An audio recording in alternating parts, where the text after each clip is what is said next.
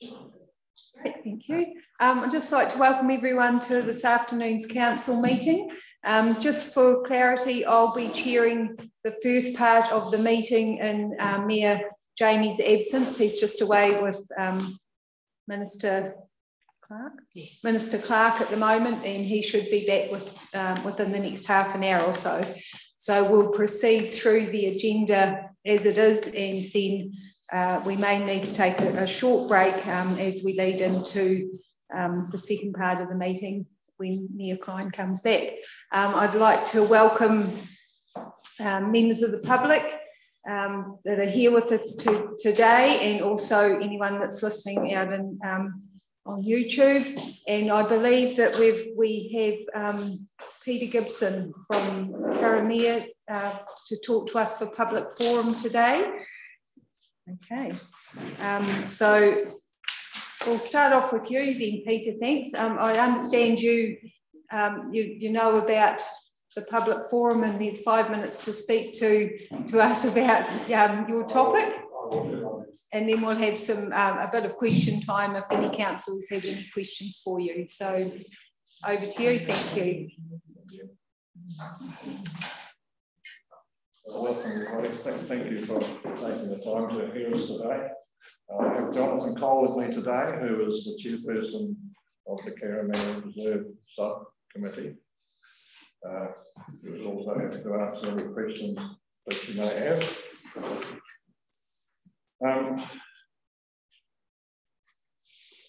We're wishing to make a submission in relation to agenda number 9 on your agenda today, which relates to the Karamea Lane Camping Ground and the bowling club and our water supply. I know it's a matter that you've discussed before and have made various decisions in the past. The agenda item that you've now got, the paper that you've now got, we like you saw it last week for the first time. So we've had no input up till this stage. The current position, perhaps we should explain to start with. There's a council bore which was put in years ago, and the water is pumped from there after being softened along the road and into the school. The ministry constructed a treatment plant on the school grounds, which filters the water, UVs it, and then it is supplied to the school, to the school houses, and to the domain and the bowling club. The system works very, very well. I've emphasised that, it works very, very well. We now have the situation where we have this document in front of us, which details the council's wish, I guess is the word, or option, is probably a better word, to move the treatment plant off the school ground and onto either the domain or onto the road somewhere, probably down by the hall. There's some puzzling costs associated with that proposal, which is in 2 phases. First of all, it's the movement of the treatment plant somewhere else off the school grounds, stage 2 of the call, and then stage 3 is to upgrade it, which we understand will need to be done eventually with chlorination. Now, the decision by, the recommendation, I guess is the word, on page 111, is that, and I'll read what it actually says, the treatment plant be relocated to a site owned, controlled by the council. I think the word controlled is the factor. This would ensure ongoing access and mitigate the risk to council of operating such a plant on school grounds. And the grounds cited are health and safety and security.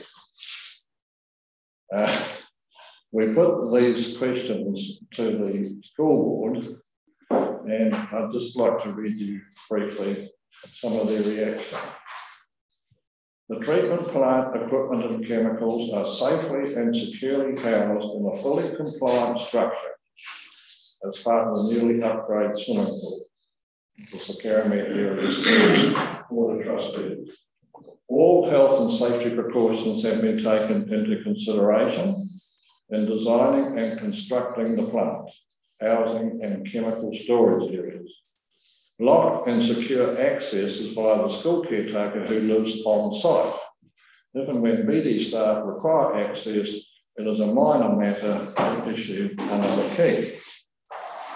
Now, I think to a large extent, surely that addresses some of the concerns in this paper as regards access, health and safety, and security.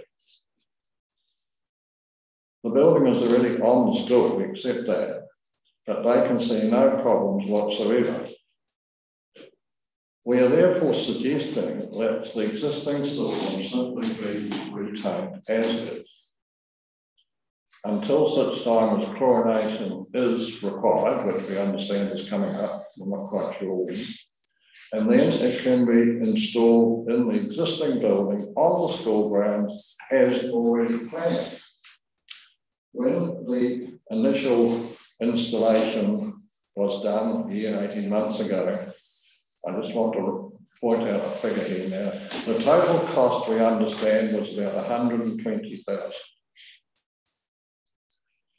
The papers that you've got in front of you now suggest that you're going to spend another $500,000, repeat, $500,000, simply to provide the school,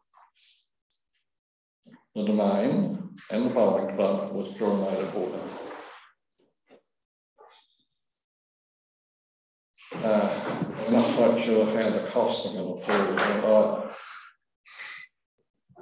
But can we just suggest that you stand back, perhaps, have another look at it, perhaps talk again to the ministry and make sure that between the two of you, you can cooperate and just leave the plant where it is and simply chlorinate.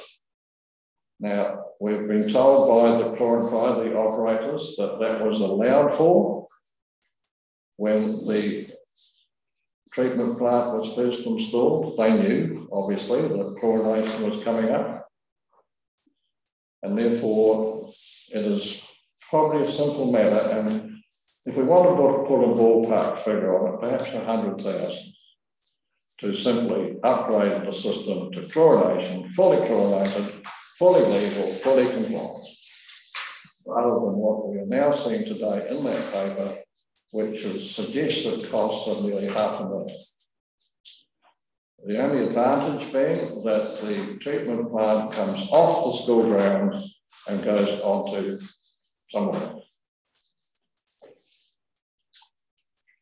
The other thing we do want to mention also when we look at the costs is the operating costs. The operating costs to us are, well, I use the word puzzling. Let's be kind. Puzzling. You are talking in this paper of total costs to the school and the domain of $55,000, rising to $78,000 per annum to supply water to a school and a domain.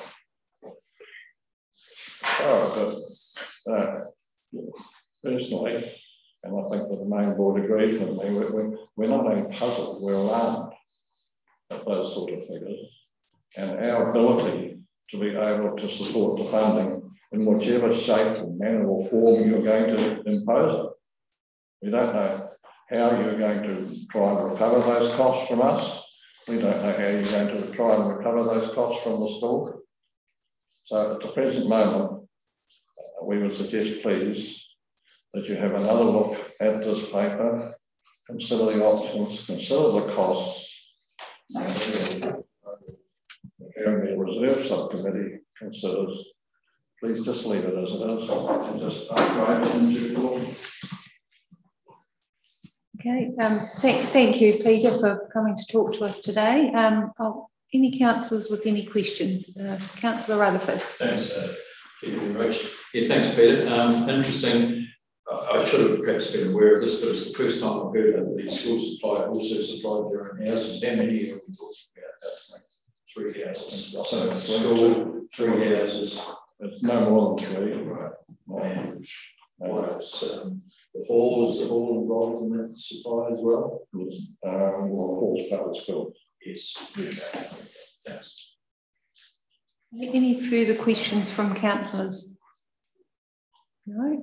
Okay, thanks very much, Peter and Jonathan, for coming along. So what will happen now is we'll discuss the agenda item, and at the end of our meeting we'll talk councillors and discuss what response we'll come back to you with further to your submission today. Councillor Sampson. Could we bring that item 9 forward in the agenda, Peter? It wasn't my plan to bring it forward. It's just that while I'm here. Yeah, I'll give that a bit of thought, Councillor Sampson. Councillor Hawes. I just would be reluctant to have that conversation without me, Jamie, present. If that's the intent, then I'll expect it to be when he arrives back. And thank you for that, Councillor Hawes. That was my thoughts were around when we would have that in the agenda would be when everyone would be present. So I'm going to, on that note, I'm going to keep the agenda as it is. So although I do appreciate that, Councillor Sampson, I don't think it will be probably much longer than a half an hour before we will be addressing it if Peter and Jonathan are of a mind to stay on. But that's up to you. So we'll just progress with the meeting as it is. Thank you for that. We also have one further, just in regard to the Karamea area school. We've received CEO Sharon has received a letter from the Karamea area school, which I'm going to read now in public forum. Some of the points in it have been covered off by Peter, but I think it's important to read it as it's come from the school for all councillors here. So this is, as I say, is addressed to CEO Sharon, and this is from Tom Morton, who is the Karamea, from the Karamea Area School Board of Trustees. So I'm writing on behalf of the Karamea Area School Board of Trustees with regard to the proposed changes to the location of the water treatment equipment on Ministry of Education grounds used to treat water for the school as well as the bowling pub and domain. The board sees no reason for the proposed relocation on the following grounds. Treatment plant equipment and chemicals are safely and securely housed in a fully compliant structure as part of our newly upgraded swimming pool infrastructure. All health and safety precautions have been taken into consideration in designing and constructing the plant housing and chemical storage areas. Locked and secured access via our school caretaker who lives on site. If and when BDC staff require access, it is a minor matter to issue another key. The Ministry of Education, having invested heavily in upgrading our water supply, is happy with the current arrangement, and in the face of recent expenditure, further unnecessary costs will be difficult to justify. Kind regards, Tom Newton. Okay, so we're just recording that as in the public forum, and Tom will also get a response further to our discussions. Thank you very much. Okay, councillors, now to declare the official part of the meeting open, and I'm going to firstly call for apologies. As explained, Mayor Klein will be a little bit late to the meeting because he is currently with Minister Clark, and he will hopefully be joining us sometime shortly after 3:30.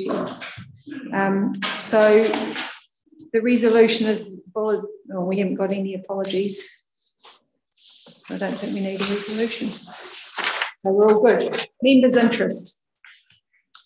Okay, agenda item number 2 is, do any councillors have any members' interest in any of the items on today's agenda? Okay, no members' interests. I think we'll still have a declaration resolved that members disclose any financial or non-financial interest in agenda items. I'll move that way. Seconded, Councillor Montgomery. All in favour? Aye. Against? No. Carried unanimously. Thank you. Confirmation of the previous minutes. These are the minutes of the 12th of April, and you would have seen that Gina sent through an update to Diligent with a few minor amendments. I don't think there was anything that changed the content of it as such, so I'm assuming that you've all hopefully had an opportunity to read those and taken them as read. Any comments? Councillor Howard. Just one very minor adjustment on page 15 in italics.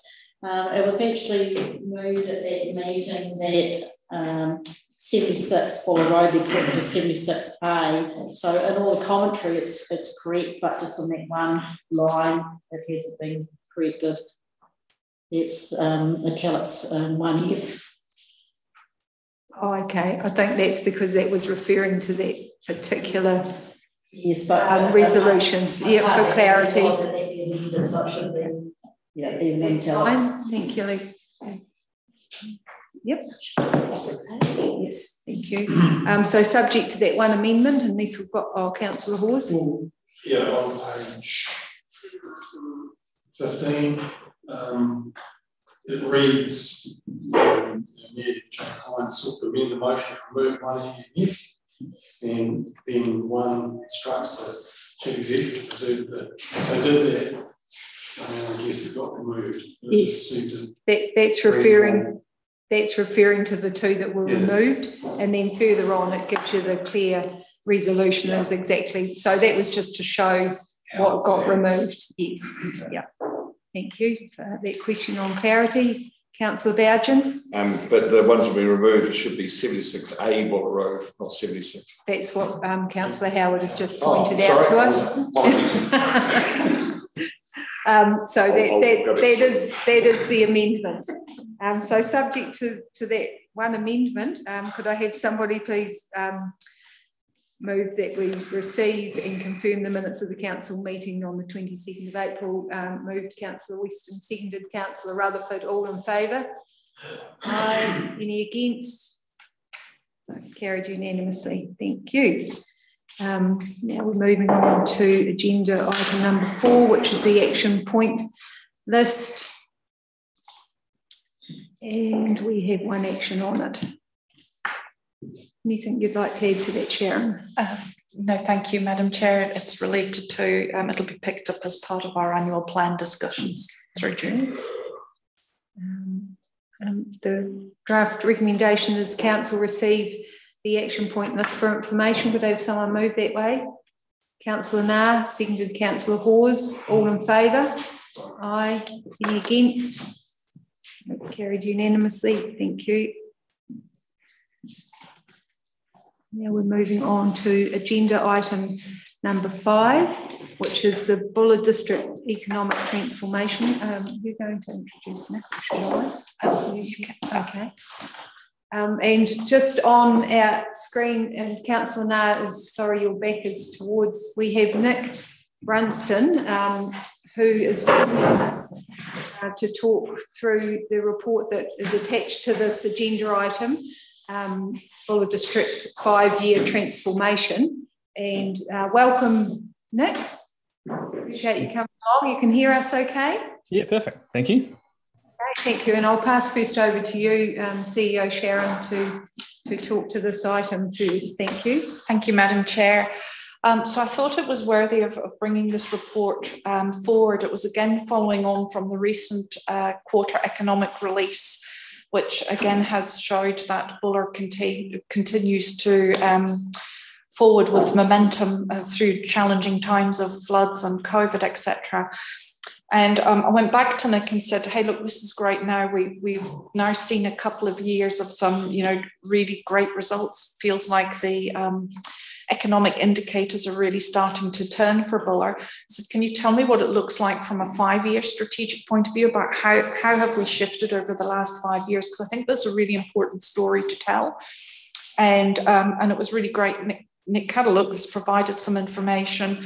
And I think there's a really good news story here that we should be proud of and our community should be proud of as to the direction of travel that, that Buller is heading. And so I asked Nick to, at very short notice, and Nick, thank you very much, as to come and actually share the presentation, talk through, you know, the transformation that he can see. And I will say the words, Nick used the word transformation of Buller, which was really great, as opposed to our language. And so, Nick, I look forward to you taking us through the presentation. Thank you. Yeah. I'll just share my screen.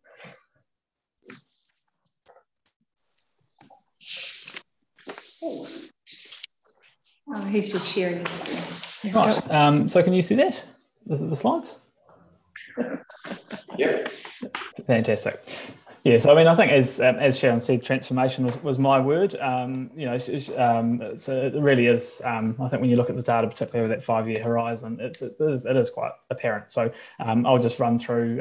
It's a fairly brief report, so it'll be a fairly brief presentation running through, I guess, what I've seen in the data. So first things first. I mean, you've got to come at it with a degree of context, and obviously there is there's a backstory to the 5-year transformation. So you know, if we look back to the 2000s, employment in across Buller District grew phenomenally on the back of predominantly the expansion in mining. There was a 41% increase in employment between 2002 and 2012, and that sort of gets you up to the top of the mountain, if you will, on that chart. You know, mining itself quadrupled. You know, professional services, or your engineers and geotechs doubled, construction doubled, and everything was all going well. At the peak, there were 5,400 people employed, and you know, nearly 20% of them directly, you know, employed in mining. And then obviously, I mean, you know the story of, I guess, what happened. You know, the solid energy collapse, the global coal prices, and then Wholesome as well, which you know is not related to the coal mines, but it certainly didn't help. And ultimately, at that sort of at the trough at the nadir, total employment was sitting at, you know, just over 4,000 in 2018. And you can sort of see here it really did. It sort of at its bottom, and it's, you know, and it's starting to grow modestly off that base. And that's sort of, I guess, the start of that story. Looking at population, you know, population came along for the ride as well. Population grew from 9,800 in 2002 up to 10,600 in 2012, and then fell back to 9,600. So actually fell back to slightly lower than where it was, you know, fractionally lower than where it began. And again, once we get to about 2018, about here, it's still declining, but you know, the decline is really moderated compared to that sort of steepness there. And it's interesting to see in exercises that we've done for Westland and Grey that, you know, the population largely sort of came up the line and then went back down the line. And certainly for Westland's point of view, it was quite convenient because you know, it came at the time as international tourism was really scaling up down there. So we do have the population data is up to June 2021. We will get data for June 2022 towards the end of this year, but we look at health enrolments in between just as a bit of an indication for what the population is doing in between those official estimates. And health enrolments of Buller residents are up 3.5% in the year to March 2020. So it sort of gives a reasonably positive indication that I think that, you know, once we get the data, we'll see that line, that decline has finally stopped and it's flattened off and is possibly starting to rise a little bit again. So that was sort of the historical context, if you will, which I'm sure, you know, you're broadly familiar with. Moving on to that sort of past 5 years, which I think tells the really interesting story. We can see that, you know, if we look at the past 5 years, it's taken a while for GDP growth to pick up, but particularly if we focus on the past 2 years, that sort of post-COVID period from the start of 2020 to now, Buller's GDP growth has outpaced the rest of the country quite substantially. The economy grew by 6.3% per annum for each of the past 2 years, compared to the national of 1.9. So that's basically growing 3 times as fast. And that reflects sort of some underlying resilience. You know, you had relatively little exposure to international tourism, and that's the thing that dragged down a lot of areas, losing their international tourists with the border closures. But also the primary sectors being a key part of the economy. That's a part that can keep on going. You can still milk the cows under alert level 4, and that does really help as well. Consumer spending is another good indicator, I guess, of that confidence in terms of how households are feeling. And again, Buller's consumer spending growth has really outpaced the rest of the country, growing by 9% per annum over the last 2 years compared to 1% nationally. And again, you can see that this was starting to pick up pre-COVID, but it's just accelerated pre-COVID, both in its own right and as the rest of the country has become sort of weak by comparison. So we tracked 46 territorial authorities for this measure, and Buller was the 4th highest for increases in consumer spending over the last 2 years. So again, sort of really at the top of the table. If we look at the industries that are growing, again, over that sort of COVID period, I mean, it's worth noting that, 14 out of these 19 industries, which we use to sort of segment the economy, 14 out of the 19 have grown. Most notably health and manufacturing, adding sort of around about 55 jobs each. And then sort of notable increases in construction and wholesale trade as well. If we look at the ones that have declined, accommodation and food services, well, that's partly a tourism story. Again, we have had domestic tourists, and I'll touch on that a bit more later.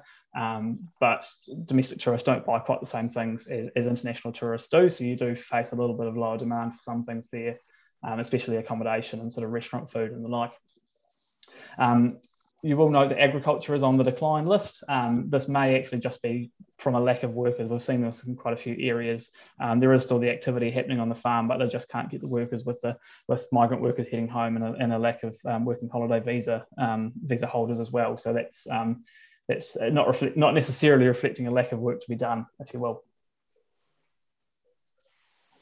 Moving on to the housing market, I've skipped house prices because I think that one's a fairly relative, it depends on your viewpoint as a buyer or a seller, whether it's good or bad, but house sales I think is quite a positive story. If we go back to sort of 2014-15, the market was pretty grim. House sales are way down. It was taking sort of over 200 days on average to sell a house in the district, and now we can see that there's a lot more liquidity in the market, which is really great for people to be able to move around and do what they want to do. Sales rose to 209 houses sold in the year to March 2022, which was the 4th highest increase out of all 66 territorial authorities.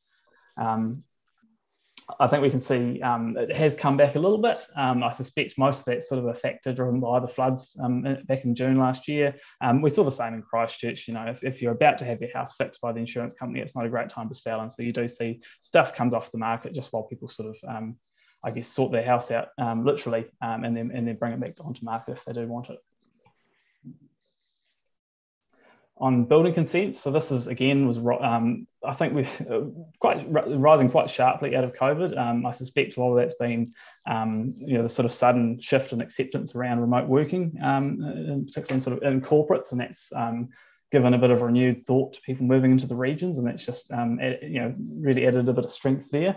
So we can see that the number of new dwellings consented in Bull has risen from around 7 per quarter back in 2018 to 24 per quarter in 2022. So that's again a pretty strong indicator of confidence, because it's one thing to buy a house, but it's another thing to sort of invest in an area and choose to build new. Similar story for building consents, for non-residential consents rather. These are a little bit more lumpy. We have sort of a few big projects that sort of skew things a bit. So we've got a $12 million consent for the Buller Health Centre, partly driving this up, but we're up at sort of 30 mil, over 35 million for the year to March 2022. So it's, that's not the whole story. And again, that is a bit of a business confidence measure to invest in a new warehouse or office. It does reflect sort of a good, solid outlook for that location. So final slide, touching on tourism expenditure. I mean, I think there's actually some pretty heroic growth going on pre-COVID in Buller, particularly growing both domestic and international tourism. I think part of that comes on the back of a lot of PGF funding into the area, into sort of basic, tourism infrastructure. And I think also the Old Ghost Road, that was sort of 2016, I believe, that opens. That sort of that's still fairly fresh at that point, and so it's just the depth of your tourism offering was expanding, and it was able to capitalise on that. The performance sort of through the COVID period has been pretty remarkable. So if we look at the year 2018, there was 13 million in expenditure in total in the district by tourists, and that's risen up to 36 million in 2019, and then up even further to over 40 million And so this sort of orange bit here, we can see the jump in domestic spend. That happened all around the country. I mean, we know that the borders are shut, so Kiwis were sort of forced to finally actually explore their own backyard and not keep putting it off. But sort of more impressively is that you've managed to keep growing your domestic spending even in the past year, which for many areas they sort of faced a one-time hit. People saw the glaciers for the first time in 2020, and then they weren't going to come back the next year. But so you've actually done quite well to keep growing that domestic tourism, and it'll be interesting to see how well you go as the borders open, and if you do manage to attract those international tourists back. By sort of a comparative look, domestic spend between 2020 and 2022 in Bulla has grown 48%, which is the second highest increase out of 66. So again, sort of top of the class, so to speak. So I guess to summarise it all up, I mean, I think I've tried to provide a little bit of historic context without dwelling on it too much. No doubt some pretty tough times coming through those sort of big transformations, but I guess when I look at the data now, I see, to use the corporate speak, a bit of a right-sizing process. You lost a major employer, a major industry, and it's taken the time to do an adjustment to get to cut your cloth for that new size. But we're seeing that the economy is starting to grow really strongly off that new base and sort of really growing within its new sort of shape and form. So that's me. I'm happy to take any questions. That's great. Thank you, Nick. I'll just pass over to councillors for questions, and we have one from Councillor Rutherford. Mm-hmm. Yeah, thanks. Thanks, Nick. Councillor Phil Rutherford. Look, a wee question in terms of the GDP growth. It looks pretty nice on the chart. Are you able to determine how much of that is related to the big spike in international hard coke and coal prices during that same period? Is that one of the major significant factors in this big lift in the district's GDP, given that we know that that's not necessarily sustainable? Have you got any comment on that? I don't think so. I think we, for these more recent quarters, we use a sort of a broader range of indicators that won't go down to that level of depth. So we'll more be tracking, for example, the broader coal market rather than specific sub-markets. And key factors going into that are just that confidence in consumer spending and tourism, which is, when you have that sort of level of increase in those areas, that does drive GDP too. Yeah. Nick, I've just got a question. You talked about with regard to population, a 3.5 increase in health enrolments. Could you just give a wee indication, if you can, what does that equate to in a potential increase in population? So, I know it's not a percentage, more of a number.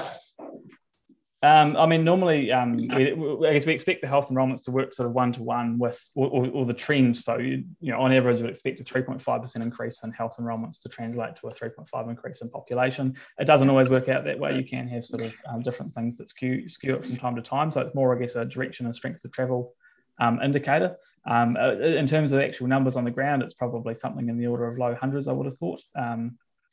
So it's more, I guess, it's probably a more symbolic turning, if you will, turning of that decline trend. And again, I guess I wouldn't necessarily expect it to jump straight to a 3.5% population growth, because it is a little bit at odds at what the longer term trend had been.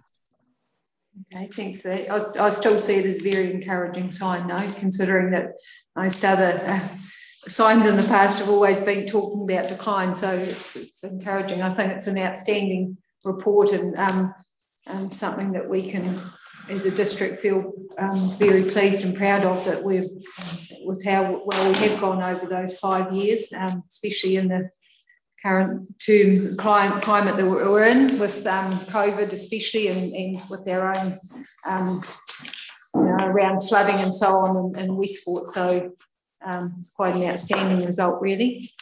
Any further questions of Nick? If you let me get one more comment in, just on that population point, just for a bit of context, which I probably left off. I mean, we had very outflow of people from New Zealand and net last year. Auckland's population declined last year by a fraction, but it did decline. So you're not in a bad club as well, having that small population decline last year. Great, thanks for that clarity. Okay, I think anything further? No, thank you, Nick. Thank you for making the time to come along today. Much appreciated. Wonderful. Thank you. Okay, thank you so much. Yes. Bye. Okay, so we just need a draft resolution here that council note the contents of the report and the attached Infometrics report. And I'll have someone move that way, please. Councillor Howard, seconded Councillor Bougen. All in favour? Any against? Carried unanimously. And welcome back, Mr. Mayor. I'll probably propose I'll perhaps do the next item, then we'll take a small break and then you take over. Okay. So we're up to agenda item number 6, which is the Westport Rating District Joint Committee draft minutes. And these have been presented for information. CEO Sharon, is there anything further to add? Thank you, Madam Chair. I'm not going to add anything. As you can see, I've put Councillor Rutherford and Councillor Howard as reviewed by, as they are representing onto that committee, and really for them to, if they wish to provide any further information. Okay, Councillor Howard. Just one clarification to start with. It actually is, it's correct, it was the approved minutes have been presented from the April meeting, whereas it's headed draft minutes from 4th of May meeting. So just to correct that. Yeah. Thank you for that, Councillor Howard. Councillor Rutherford, anything to add? Madam Chair, no, but obviously happy to answering questions that may arise. Okay. Any matters of clarification. It's always a bit hard to read minutes and get an exact feel for the actual discussion. Sometimes it's because it's the way it's been reported. So if there's any confusion, or more than happy to try and answer questions. Thank you for that offer. I think there's probably a number of councillors that are actually following the meetings as well. So it's actually very, I would encourage anyone that can to tune in when the meetings are on. They're very, very informative, good to keep up with. Okay, so no questions. So I'll resolve that council receive the report for information. Can I have a seconder, please? Councillor Nah, all in favour? Any against? Carried unanimously. Thank you. Now we're just going to take a very short 2-minute break while I shuffle myself to the other end of the table, and Mr. Mayor will come in to chair the balance of the meeting. Thank you. We're still live streaming, councillors, so deal with it.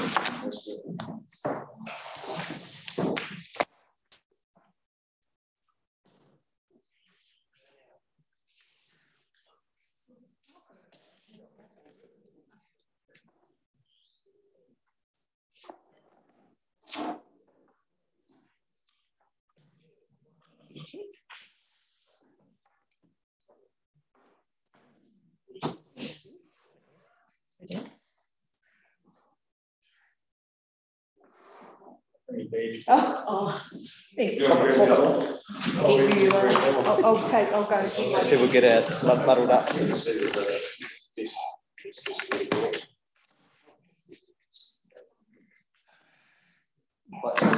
don't know what room is the start of the transition in, do we? I'm taking bits. Your baggage. Okay.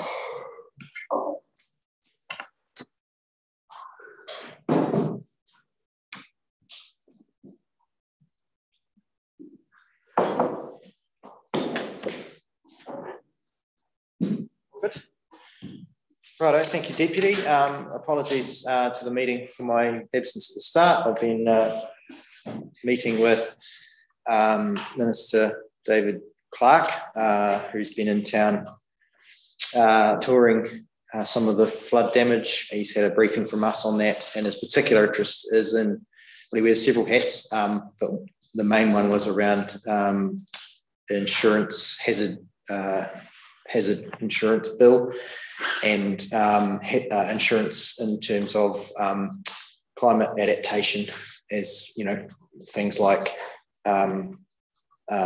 retreat, coastal retreat, that kind of thing plays out over the coming years, and also a bit on resilience around communications and electricity and the vulnerabilities of places like Bulla in terms of major disruption in the event of things like AFA.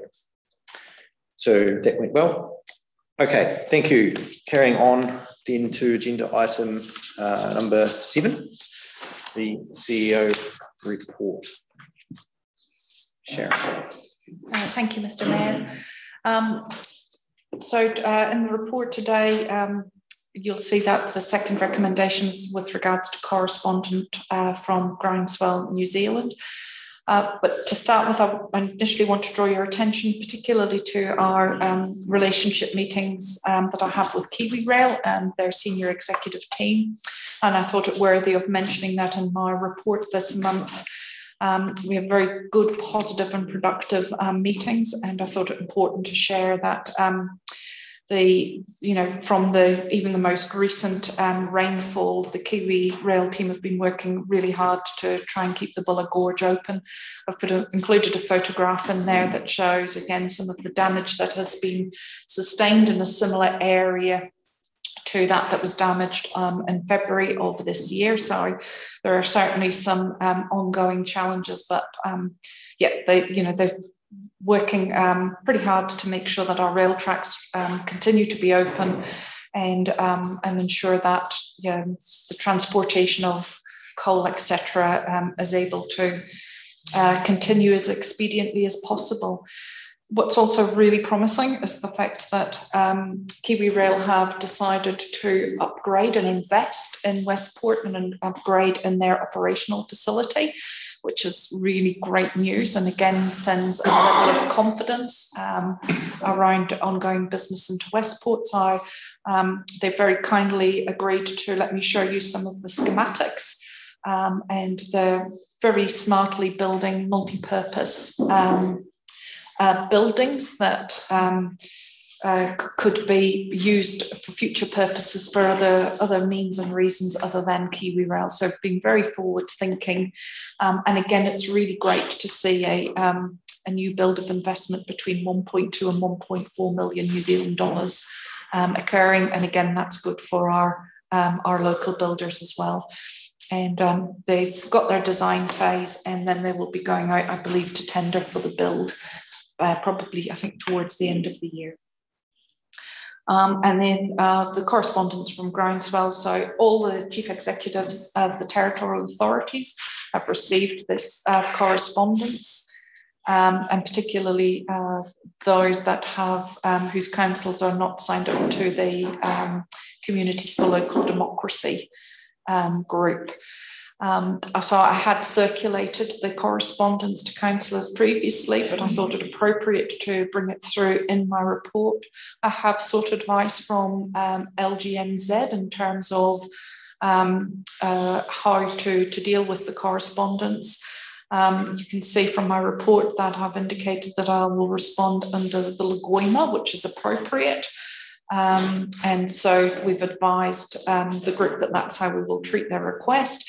And there is also no requirement for council to respond to Groundswell, other than via the Lagoima process to the two questions that they have asked. But I thought it worthy to table the letter and correspondence for information in a public setting. Thank you. So aside from the Groundswell discussion, is there anything else to get clarification on? Councillor Howard. There's clarification. Under 5, the last bullet point. I know we're putting together a submission around the draft National Adaptation Plan, but it's just got a wee note there to be tabled on the May agenda for endorsement. So could you give us an update? Thank you, Mr. Mayor. Thank you, Councillor Howard. Yeah, very good point. At the time of writing the report, the intention was to bring the submission here. We've still got some further work to do, so an invite will go into your calendars for the 1st of June after the annual plan hearings to have a short lineup regulatory governance committee meeting purely for the purpose of reviewing the submission. And Councillor Rutherford has kindly, as Chair of Regulatory, agreed to that meeting taking place, and we will circulate the submission in advance so that councillors will have had an opportunity to review it and ask any questions prior to the meeting.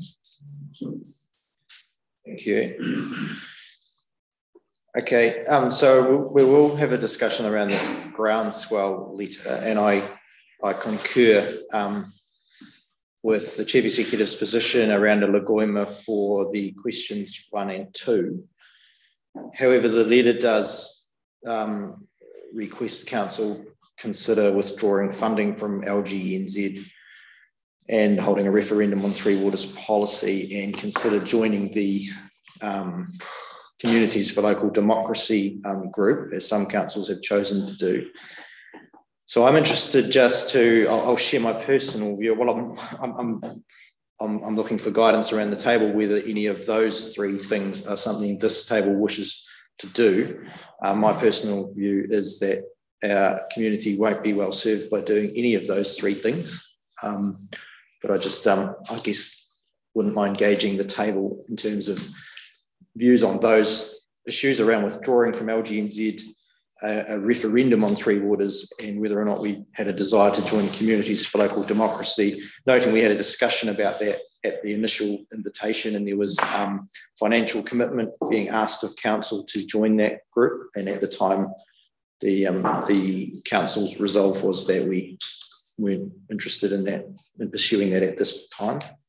So just put that on the table, and I'll go to Councillor Hawes first. Honestly, and I'll lead off, but I see no reason that our position would have changed. If anything, I think our position should have strengthened with the dealings that we constantly struggle with our small, multiple rural water supplies. Where I think, if anything, the poster child of why this needs to happen, and why Three Waters needs to happen. And I think that the issues around ownership, my personal view, and I'd like to put it out there publicly, is that ownership of these things is only temporary anyway. We're here at the moment. I might be a ratepayer that's just bought into the town, and I haven't, my ownership is purely around buying the house. The systems are put in place by most likely our great-grandparents and grandparents, and ownership therefore isn't going to change. It'll still remain public. So all of the above, I think, is just, to me, leading us away from the key points, which are, where you need to do something, and the only thing that we possibly can do is really strengthen numbers. So I have no change in that position. Thank you. Anyone else? Councillor Howard and then Rutherford. I don't see that our position's changed. I think you did a very good response in the letter last year. I think maybe Kevin Smith was from a ratepayer, and your response on our position seems the same. I see little point in subjecting our ratepayers to the cost of doing a submission process, because it's not under our control. It's central government, but they should be calling submissions. That should be through the central government process. I fully support local government New Zealand. They provide us with a big range of different services for youth and welfare advice. As a councillor, I've learned a lot and been able to access a lot of reports and gain further knowledge from issues that we're having to address.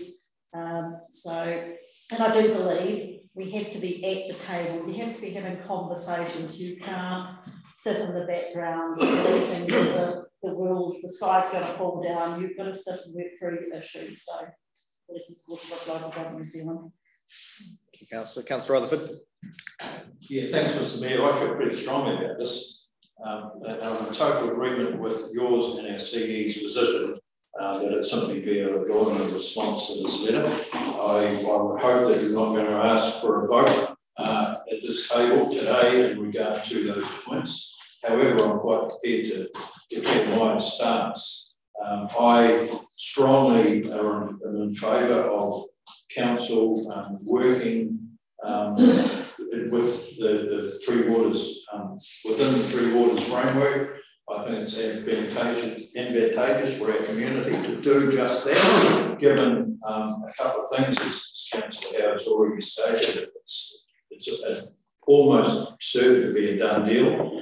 I would be, if I was a betting man, I would even think that even if there is a change of government, and I might get get shot down in the press tomorrow for saying this, but I find it extremely unlikely that they would make any significant changes to the three water reform if it's passed by the legislation before they come to be. And my understanding is that legislation will be passed under the current government.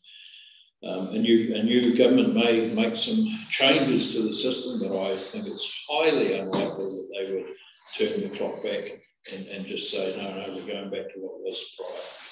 So strongly support council working proactively in that space, given that we know what it means for our communities and the fact that everybody knows that our current three waters needs a major overhaul. So absolutely. And I'll just say that I even find it marginally offensive to get letters from these types of organisations. I mean, if they want to run council, let them stand candidates in the upcoming election. And if there's an uproar out there in the community, then they'll be sitting at this table and not me. So that's my position. Thanks, Mr. So, anyone else want to speak on this? Does anyone has a counter view to any of that, even high level? Oh, excellent. Thank you very much. It's a good discussion. Okay, any other questions out of the broader CE review or CE, not review, report? That's next month, May. Yeah, that's still coming. Okay, can somebody move? I'll pull my run sheet. What are we asking here? That we note the content of the CO report and councillors note the correspondence received from Groundswell, New Zealand, and we've had a good discussion on that. Moved Councillor Hall, seconded Councillor Weston. Any further discussion? All those in favour? Any against? Carried, thank you. Right. News report, agenda item number 8, page 84 of Diligent. I suppose I'll quickly work through it.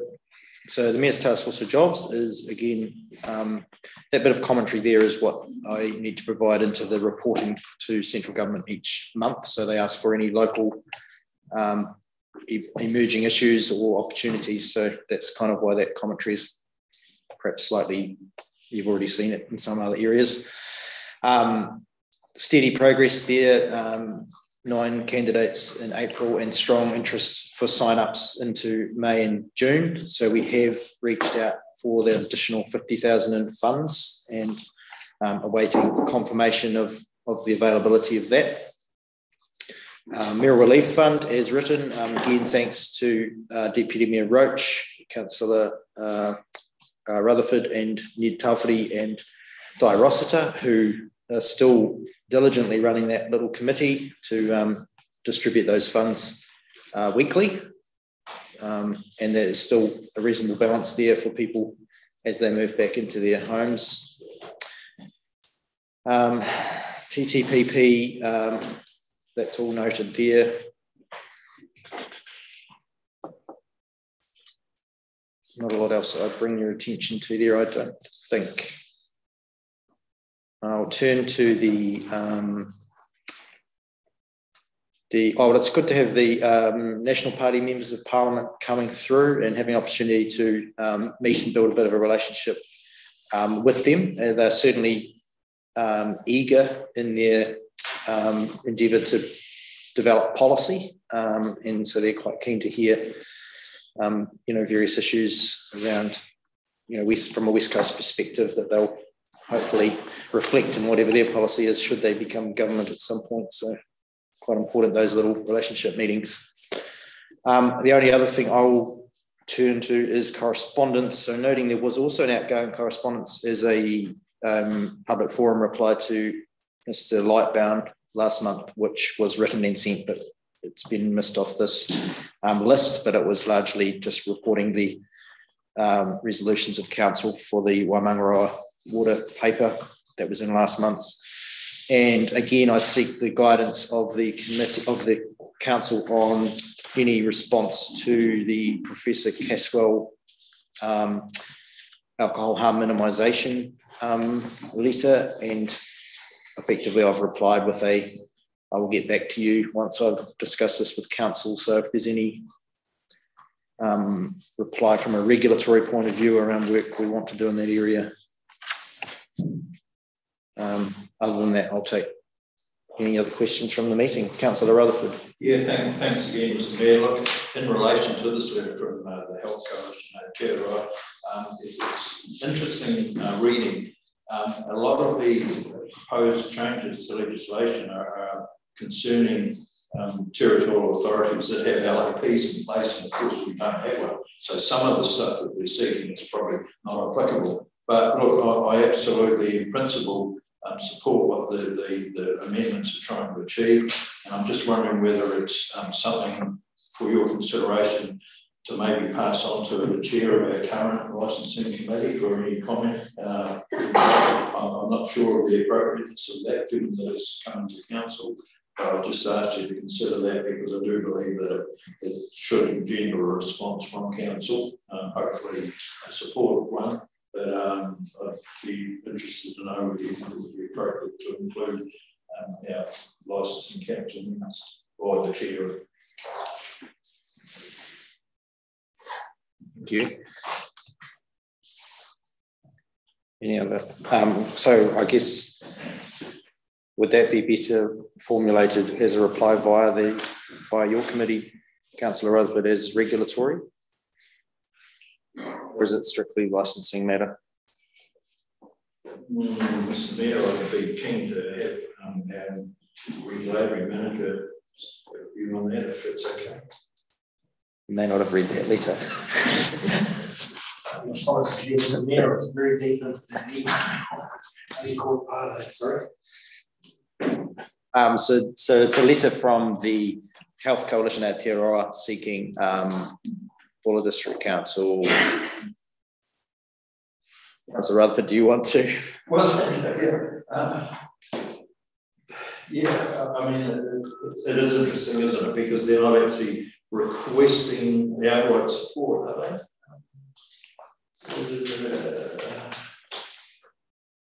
They're talking about us changing alcohol policy, encouraging councillors to request a comprehensive review of the Act, show support for a private members bill, raising the need for a broad review of alcohol law at the local government New Zealand conference later this year.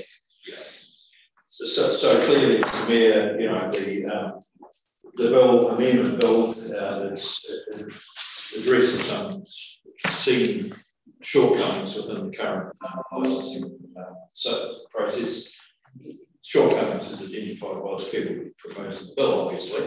And I guess what they're seeking is whether we, in terms of the way we manage our alcohol licensing within our own area, do we support the views expressed in the bill, the amendment bill or not?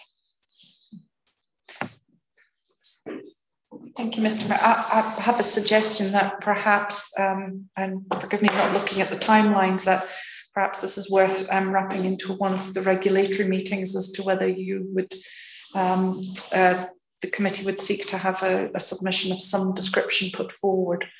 And we could tie it into next regulatory meeting if you wanted to give it due consideration. So thanks, Mr. Mayor. I would just probably pre-warn you that if this was, if council were looking for a response from the current licensing committee, the first thing they'd probably recommend is to get up to the NLP and then move down this path as well. So just giving you a heads up in that regard. Okay.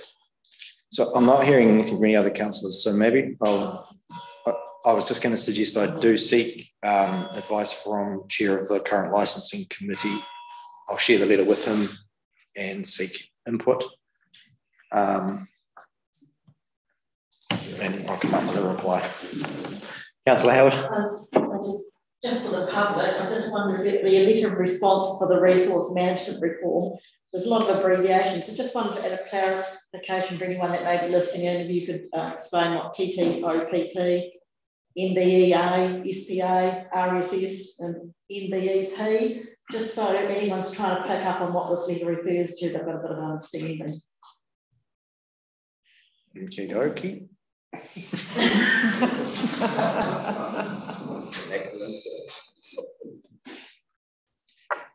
Okay, I'll just get to that in a sec. So are we clear with the response on the licensing committee thing? Everyone's happy with that? Okay, good. Okay, so this was our feedback into the resource management reform. Yes. So TTOP is the Titai Opotini plan, which is the one district plan.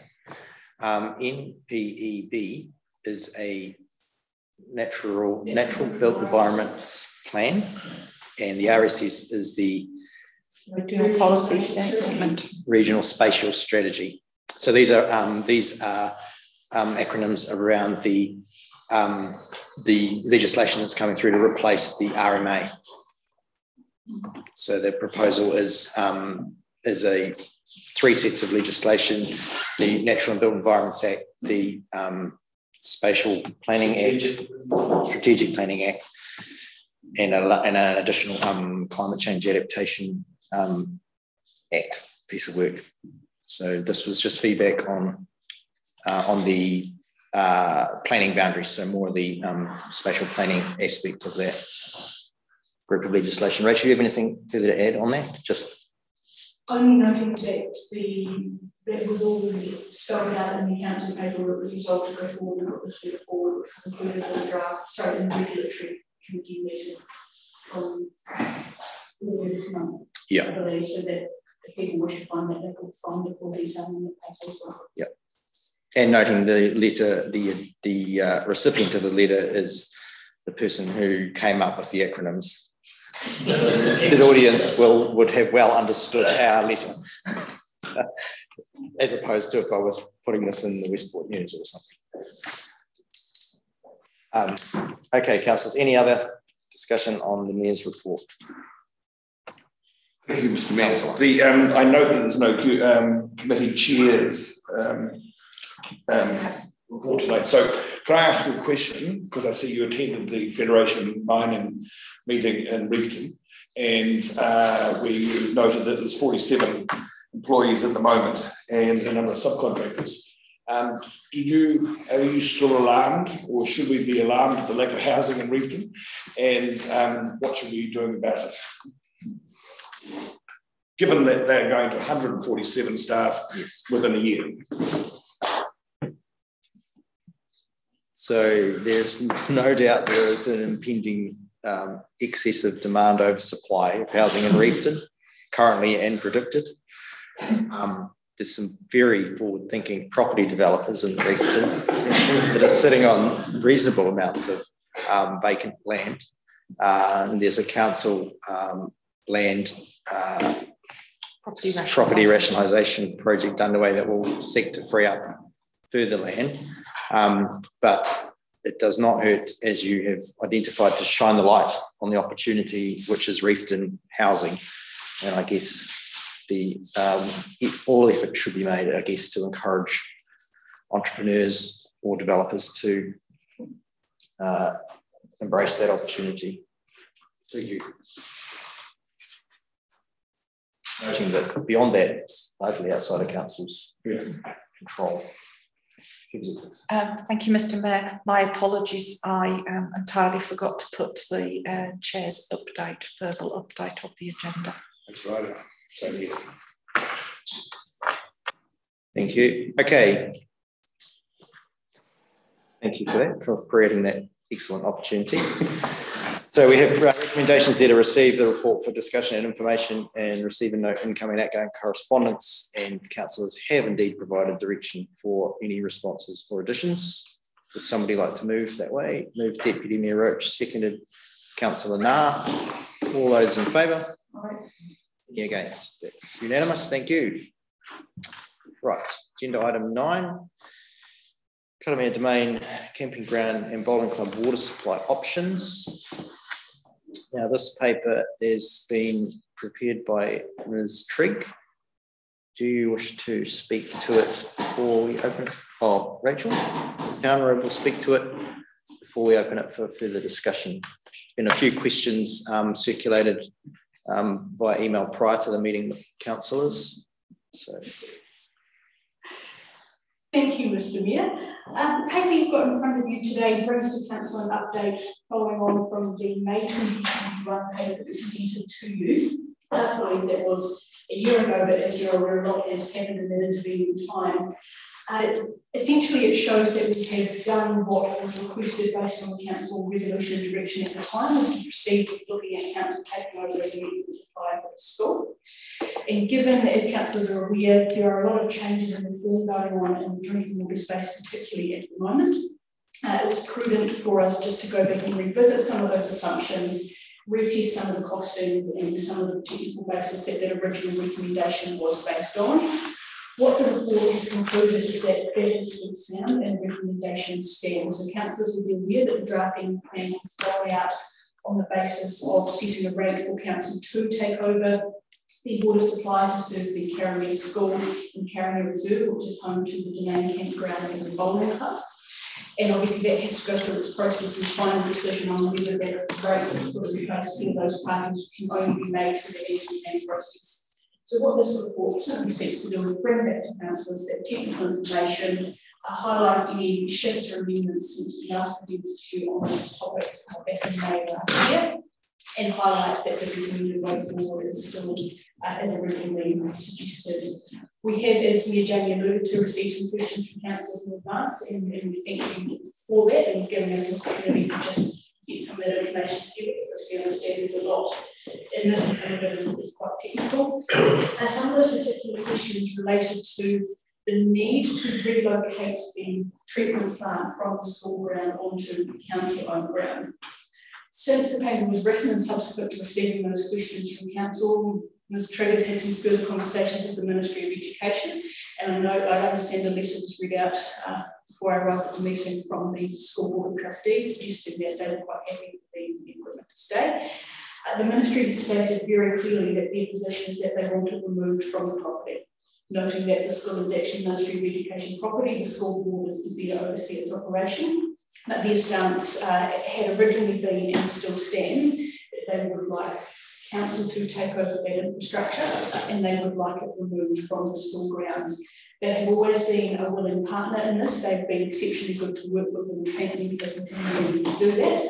They are still willing to gift that asset to council, but they have made it quite clear that the position is they would like it moved off the school grounds. Part of the reason around recommending that is the health and safety and risk aspect.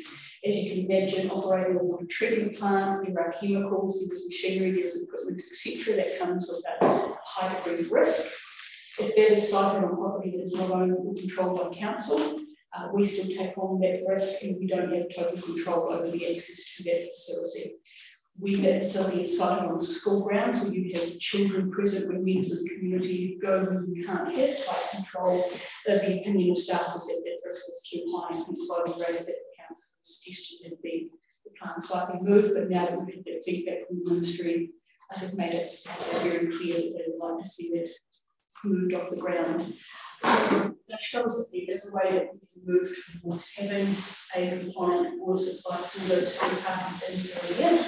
I think it's really highlighted that if we were to take over the supply today, the supply complies with the drinking water regulations as they are today.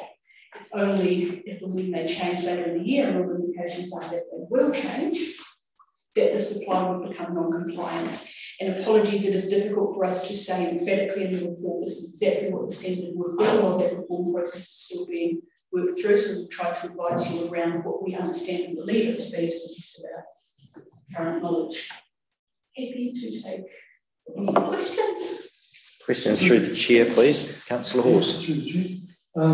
Just around, we hear that the thing has no chlorination at the moment, and that would be a requirement. So at the moment, you're stating that it meets current standards, that will change. So therefore, chlorination is not part of that standard at present time. Correct. So just, and we'll look to Mr. Williams maybe for this technical question on treatment, but the regulations are changing 1 July, aren't they? So my understanding is these things come into effect. They're still waiting for the bill to be passed through Parliament, and that's going to be happening next month, is my understanding. And at that stage, then the new regulations will come in, and part of the new regulations is chlorination or disinfecting of their water system so that in chlorination is which, councillors, if you turn your mind back to a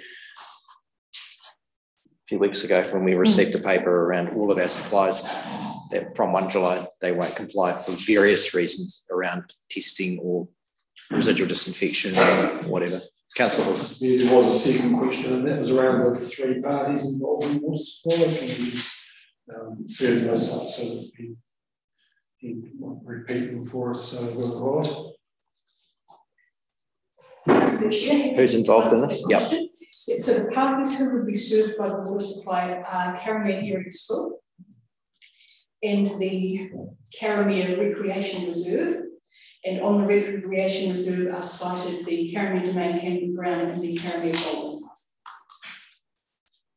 So supplementary that then brings me to, we hear there's potentially 3 private parties on that one line. Is there was no. Beg your pardon? Was there not 3 parties on that one? No. Schoolhouses. Schoolhouses. So they'll be incorporated. So perhaps the Ministry of Education would be a more technically correct way to refer to the first of those parties.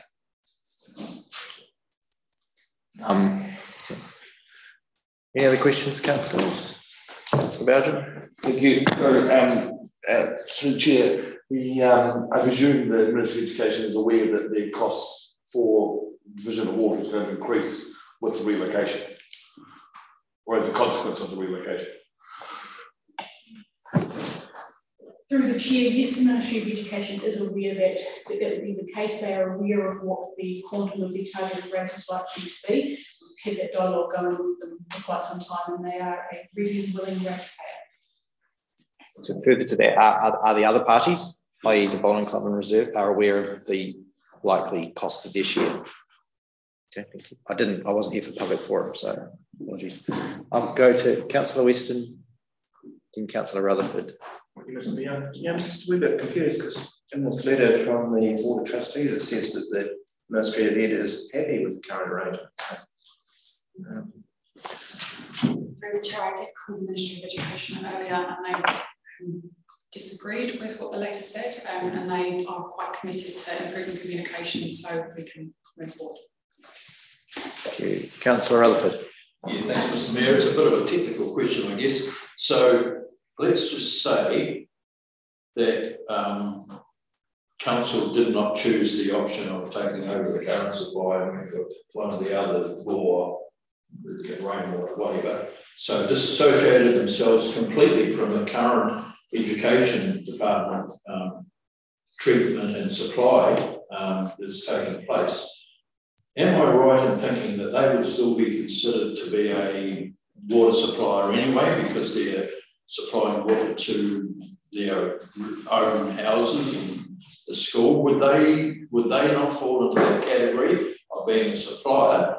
And if they were, then where's the impediment in saying, well, we're a supplier anyway, so here's a connection for you guys? Mr. Williams? Just to the point that the answer will be no, as long as it's on the same piece of land, the property that the school and the houses are on. They're on separate pieces of title where they cross over boundaries, then yes, they will become water supply for themselves. No different to Parliament and a number of the other government agencies that have water supplies on their properties that cross different boundaries, then that happens. If they're still on the same boundary in one title, then the answer is no. Yeah, thanks again, Mr. Lee. So that discussion that we had at our regulatory meeting, we were talking about, you know, whether supplies were going to have to become fully compliant, and we discussed, we discussed farms where a farmer might be supplying water to a number of. So we now know with certainty that supply will not be considered to be a water supply. Provided it's in the same boundary title. It's when it crosses titles that you become a supplier. So provided that their boundary titles are in their property, their houses are on the same boundary title, then from the discussions we've had with some other ROI, the answer is no. Deputy Mayor. Mr. Mayor, I'm posing my questions. So my questions, thanks so much for answering in detail my questions, which were primarily around risk and risk mitigation for keeping the treatment plant on the school Ministry of Education grounds. I guess my question sort of segues from Councillor Rutherford's in that if we hadn't have taken this over, then that risk would still remain with the Ministry of Education. I'm a little bit unclear about why the cost would have been in putting the treatment plant there if we knew in the future it was to be moved. Wouldn't it have been best to put the treatment plant by where the bore is? It just seems like a double lot of costs here, but maybe I'm getting the wrong end of the stick, or maybe it had to happen that way. I just need an understanding, and I'm trying to find a way that the costs just don't blow out, because we've heard from Peter Gibson on behalf of the Reserve Committee, the Reserve Board, and about the costs, and he also spoke about the operational costs, so that's something we also have to address now while we're discussing it. I'm still slightly struggling with how we couldn't mitigate the risk when that risk would have remained if the school Ministry of Education kept the supply even within the school grounds and didn't supply to the main board and so on. I get that there's probably extra risk with chlorination in the future and so on, but I'm just trying to get the very best outcome without imposing a lot of cost on the community. Ministry of Education obviously can afford it. Just wondering, in time, do the other two that are on this, is it affordable for them? So there's a couple of bits to that. Ms. Chandra. Thank you, Mayor. I'll try and step through the questions. So initially the plan had been that the treatment would not be cited in school when we were having the initial conversations with looking for council to take it over. As I think was mentioned in one of the reports perhaps back in February last year, this project reached the point where the ministry had to move on and make some decisions for the school project to go ahead. And that's where the agreement was given that actually they could take the steps they needed to get that water supply started. Remembering that was in the absence of council having made a decision firmly whether or not we would take it over. So the ministry ended up in a position of having to do the best thing they could do for that project to deliver that project while still keeping the dialogue open. If council does not take it over and become a network supplier, then the ministry has been quite clear that it has no interest at all in being a network supplier for any other party, because that is simply not what the ministry does. It's not the area of expertise. So any other party would be cut off, and it is entirely yours to manage. As I understand, and Mr. Williams will correct me if I'm wrong, that in the drinking water standards there are some differences between the type of network supplier or water supplier that you are. So by introducing different parties by becoming a network supplier, there are additional measures that you have to take, and that may be part of what would add to the risk elements of what would be happening within the treatment plant. Yeah, and in a broad brush, but the key risk for us taking over that plant are the upgrades that we will have to do moving forward with the operation, and the fact that it's the gases that will come off that and a whole lot of other issues, not having that secure enough for that particular thing. We leave ourselves open to chemical spills or misadventures happening, and around children, my question is that a risk that the council is prepared to take? Us as engineers look at it and we say it's not a risk that we would take, and that's what we've put forward to you. Just coming back to the operating cost question, and apologies I missed the public forum and didn't hear what the subcommittee had to say, but just for councillors' awareness, back this time last year and earlier we were talking with the subcommittee about what the likely cost would be, and the figure that is in the annual plan, or the target rate is the figure we had back a year ago. The subcommittee was made aware that that $15,000 mark was roughly what that rate would be for them, and they communicated at the time that that was affordable and they were able to meet that. It's not particularly highlighted in the report, but again, for your information, there is background work going on about what could be done to reduce those operating costs as well. For example, looking at having somebody based in Karamea who's able to do the maintenance and monitoring on that plant, rather than having to connect back to Westport or send somebody from Westport here.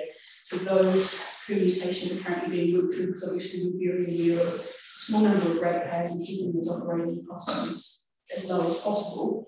But also another advantage of moving the treatment plant is that if the stages that are being worked through, as we get to stages 3 and 4, it then becomes into a different conversation, which would make it incredibly sensible to have located off-site and then spread those costs across other parties and make it more affordable. Thank you. Thank you. Councillor Montgomery. Thank you. To a certain extent, it feels as though we're kind of like going over things like a year later. There's already 120,000 plus been spent, or considerably amount. It's already there. I look at the costs, and there's a whole lot of technology, nice words on that side there, and I'm looking at them going, I'm assuming it's okay. These estimates, there's ballpark figures, but there's no accurate figures in my eyes. So between 55,000 and 77,000, we're talking $1,000 to $1,500 a week to maintain this, irrespective of whether it stays where it is, whether we move it. So I do have a problem with that. It'd be cheaper providing all kids with bottled water than it would to have this plant itself. So I do struggle with that. The ongoing costs over a period of time for both the education department and the domain and the bowling club, I don't think is probably going to be sustainable for that small community. I know it says we've only got three parties involved, but in effect you've probably got 120 people potentially on a daily basis if you've got the school and ones like that there. So I think the ongoing costs are going to be probably too much for those communities. So I would actually like to have a more accurate costings put together. Before we go into the annual plan, we actually start, so, we have to make some decisions. So I'm not overly happy with that. The other one is just to make things fair, if you have to ascertain who is going to be paying for things, is it going to be metered? Is it going to be metered? Because if it's not metered, it's a ballpark. It's just a... The recommendations would be any new supplies that we put in this council would be needed, but that's something that has to come back to council to agree on before we can make that decision as officers. Yeah.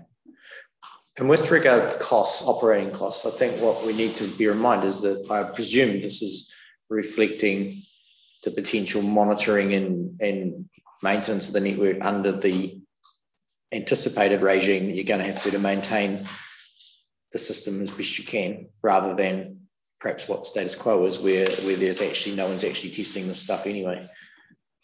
So I mean, there's additional work involved in meeting the obligations come 1 July than what doesn't exist now.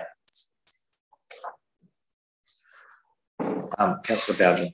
Thank you. The next question then is, following on from Councillor Roche, refresh my memory, but the Ministry of Education paid for the pipe from the ball down to the school. So that's good. So is it then an arbitrary decision as to where the treatment plant does go?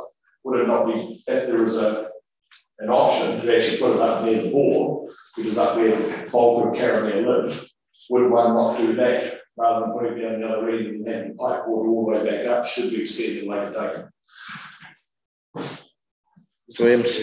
That is correct. That will be our first option. The second option would be just to put it in the reserve, but the first option would be to locate it back at Market Cross Ball, close to there, so that when anybody else that we feed onto that line in the future will have treated water from the start. Councillor Weston, sorry. And then, that was my question as well. So, Councillor Horse. Thank you, Mr. Mayor. Yeah, I just had I'm finding it quite difficult to process what I'm being asked to do here, because on page 109, the ministry states that this is a containerised treatment plant. And then I move through to page, wherever we are, that gives me the cost of moving this at 489,000 estimated.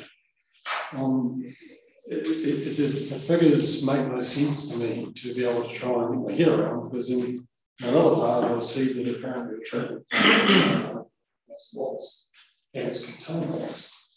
So there's issues here that, you know, particularly it doesn't add up.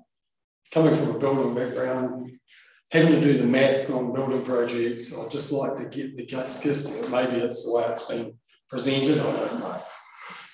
Okay, I think there's additional equipment and things, because it's reflecting the cost of chlorination and all the rest of it. Mr. Williams, maybe you'll be the... So stage 2 is relocation is into a proper pumpable facility because of the chemicals that we're going to have to store the chemicals, we're going to allow for storage, we're going to allow its own septic system to capture any of those stuff. So the containerisation, I'm not sure how that popped back into there, but that was an original just a temporary move out of the place. But it needs to be a properly facilitated concrete building that meets all of the chemical and has no requirements, so we can operate that and secure as well.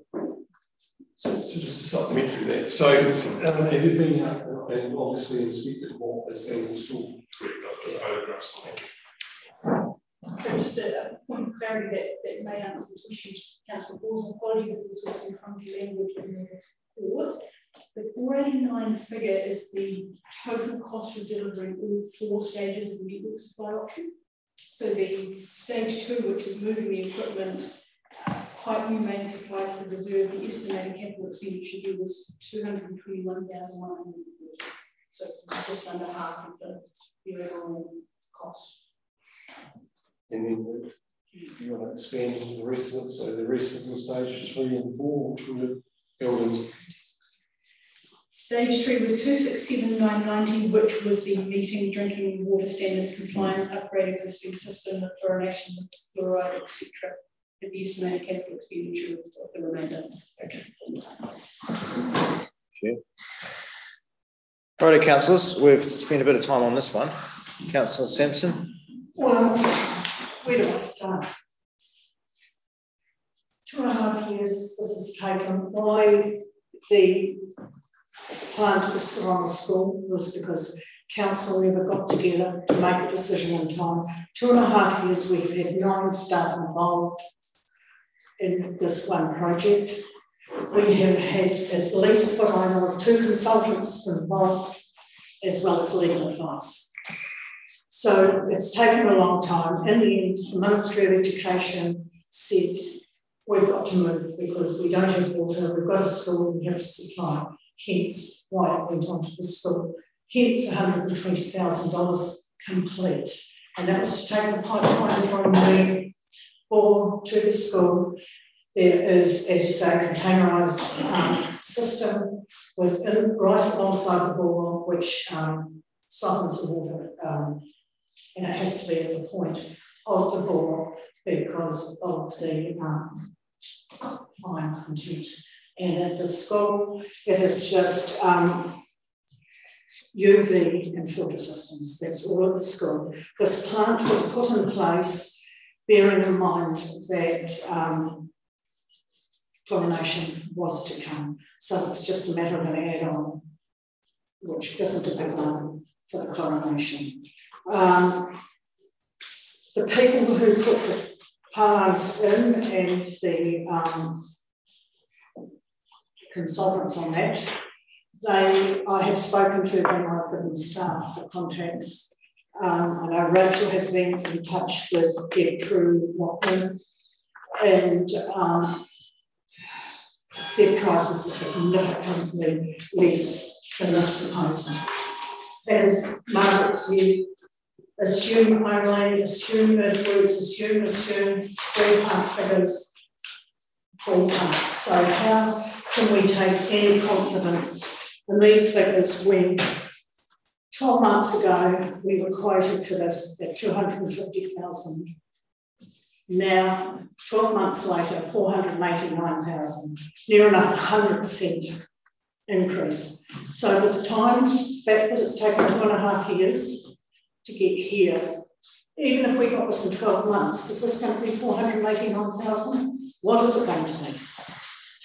So I don't believe that we should even be accepting this report at the moment. I think we need to do another report back because if we turn around and not take it on, the school has got licence to occupy that forward. So it means our own property does not have any water. We have to go out there or put a bore down and put our own treatment. Like the last resort I had to do because the cost was going to be, and I understand it's about 60,000 a month. How we've got these costs, I am loath I know, because even in here, they have 50,000 for a transformer. The transformer's just up here, even if they had to buy another transformer, I'm pretty sure, and the pump is already operating on the power that we've got. So why, you know, these figures are so far out, and it's distressing to have this, because we go back to what was said about being able to afford it. Yes, subcommittee, yep, fine, $16,000 we'll pay it. But once you go up to stage 2, when you have $58,000 for maintenance, which I assume the running costs, and I assume the maintenance includes the repayments, etc. on the loan. Well, that means the loan would be paying 22. Then when it goes up to $78,000, that means it's something like $30,000 a year, working out proportionally of what that 40,000 is now, that 40%, which is completely unaffordable. So therefore, the subcommittee agree with what's here now, but as sure as heck, with these prices and this report that's got gives you no confidence, can agree with it. So I believe this report should be put to rest and we get another report with more accurate and more detailed. And going back to the Ministry of Education, I have spoken to them, not, well, the person that has been dealing with this just a matter of 3 weeks ago when the school was blessed and he had no issues. So whether it was somebody else along the line that has come up and said they don't want to be part of it, I am somewhat taken back on that. But as I say, where do you go with this? And I agree with you, Dave. Where do you go? Because I'm pretty distressed about the whole thing. I've been on to staff, and as I said, all the changes on staff for various reasons, and 2.5 years later, we've got what I don't believe is a suitable report to make a decision. Thank you, Councillor. I'm not sure. I'll have to ponder the way forward. I think what this paper reflects is the reality of becoming a network supplier, which was decided by council at some point, although acknowledging the figures are high level because they haven't gone out to tender. But again, I think it's prudent if they are, you know, that's a whole other process, isn't it, to go to market? Just additional, could I please beg that the staff work with this, the people who have put the present system on, who have shown me that these costs are over the top and come back to us. They have offered to work with the council, have a meeting, it hasn't happened, and I've got a letter here, an email to say the school domain board and the council are more than happy to travel to Karamea to go over everything, see what is required and work out a different price. And I request if that could happen and another report comes back. Thank you. Councillor Hawes. Yeah. Well, I might not cross out what I've written down here in case somebody wants to find out what I did. It's just, honestly, it is incredibly disappointing to get to this point now, when back in the day, we owned a board as a council, as a group. I've stated at this table at that time, and why weren't we saying to the Ministry of Education, you go and do your own board. We knew the implications of where this was going if we went down this path without to use the board. We then thought we understood that the ministry was going to put a treatment plant in, and then that we were going to be able to take over the treatment plant. Did we do our homework on understanding that that treatment plant was going to be acceptable and it was going to be just merely a transfer with some added costs? No, it doesn't appear to be the case, does it now? Because now we're stepping into a whole new ball game. We've given away the water supply that was public, that supplied our domain, that supplied our bowling club, that was outside of the ministry's realm. They could have done their own. And that was what we said at the time. It should be them, it's their problem. They should do the expenditure, they should crop the cost. Then we missed the second ball. They built this treatment plant, and this treatment plant doesn't meet what we're hearing that we need to have for health and safety reasons to operate it as a council treatment plant. Where was the communication, the understanding of what was being built by the Ministry of Education and why it didn't meet the requirements that we would need to have as a council? We've effectively let them off the hook for $360,000. We've effectively taken $360,000 spent into us, into the ratepayers, because we had a water supply that we, as a single supply to a single point. No, that's not correct, Councillor Hawes. They were supplying us with water from the school. Yeah.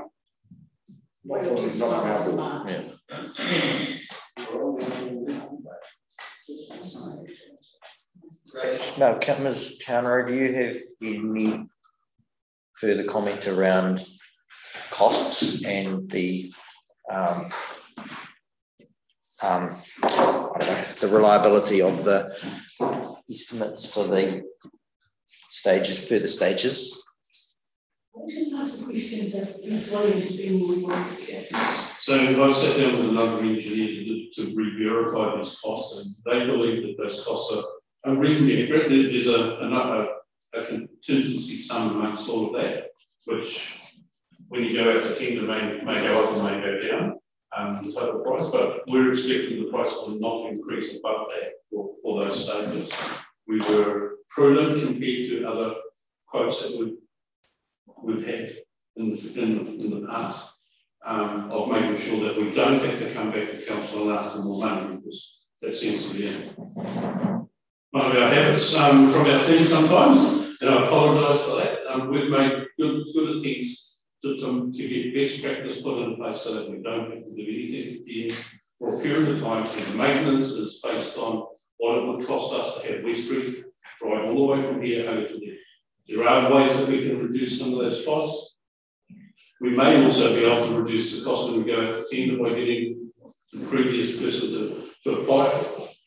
But until that happens, I would be remiss of giving you a lower price and then having to come back and ask for more money. Okay. So I understand, I'll go to you. So I understand exactly that. These prices are hopefully worst case scenario, and the exact price will be determined when you actually seek a supplier to, to tender for this work at some point. So I'm getting close to testing these resolutions. Councillor Montgomery. So just playing devil's advocate slightly on just a couple of things. One is Westport staff in Karamea. If they were suitably trained, that would combat that. So the paper reflects that, Councillor, that there is going to be an attempt made to source a local. That's what the pricing is based on, but if the report actually contains somewhere in there around the likely attempt to source a local water contract. Where the bore is at the moment, which is at Market Cross, there's the pipe that's going from there to the school. and then into the domain, is that suitable for the future, the size of it, to have extensions to it? As in, people who are close by could add to it? The 63 line will cover that at the moment. It doesn't go into the domain. What happens is the main 63 line goes to a set point, then it changes to another pipe going into the school. From there, the school has a small pipe that feeds out to us. We would have to upgrade the pipe to the domain so that they could get their own feed without influencing the schools, and have to have our own line anyway. We couldn't, unless we got anything through the school, which is another issue. But yes, it could take most of the people from Market Cross down to at least the school, and maybe a few houses past it at this. Thank you. So I just had one comment to make about the school and saying that they don't want to be involved in it. I think perhaps the discussion needs to be had with the school to say that when the regulation change on the 1st of July, they're going to have to do those changes to their shed anyway, because they are also going to have to then have the correct chlorine handling facilities that are also exactly what we would have to do. So they need to perhaps, there needs to be perhaps a little bit of negotiation there, because why would we have one and they have one? Because that's what's going to happen if our desire is clearly to provide water to our community there. That's what we want to do at the best price. And I think the school, it's a little confusing that some would say to Chrissy that no, we don't want to be involved, and yet the school board has not been advised of that. So that's a little worry to me. Discussion that Christian was saying that week. I suppose he's a manager or whatever there, who's been dealing with a lot of the school stuff, and was the first person that we became involved with during this process. He was quite adamant that through the negotiation, through his discussions, that their expectations were that if we could take over that operating system, that we would take it off their school grounds. If you look at I've taken photos of the pump shed and how it's all set up. It's not ideally set up currently, and it would take a remodel for it to be currently set up to what they had to do, which would be a large sum of money as well. Because you can't just use plywood, you can't do what we've done. There's a whole lot of standards for a water treatment plant and for operators and all of that. So saying that it meets and is fit for purpose is probably misleading. They may believe that that's the case and may have been led into that, but if you understand that the new regulations and the new rules that are coming in and that are currently in place, that is unacceptable for us to take on a part of that nature with the expectations to add other people in the future. I don't believe it's a good one. No, my point, Mike, is that is going to hit them as well. Like if we decide no, we're not going to partner with them, they are going to have to do exactly what you've just said. Or they should be doing it because it's the law. Right, I think I've got one more question on recommendation 3 around the staged delivery of option 2. So timelines. So I guess the nub of all of this is in the light of what we know is happening with Three Waters reform. I don't imagine we would be rushing out to move this infrastructure in the first 6 months of taking on the supply, given that we're not doing that on any of our other supplies. So I'm just wondering, is this slightly, the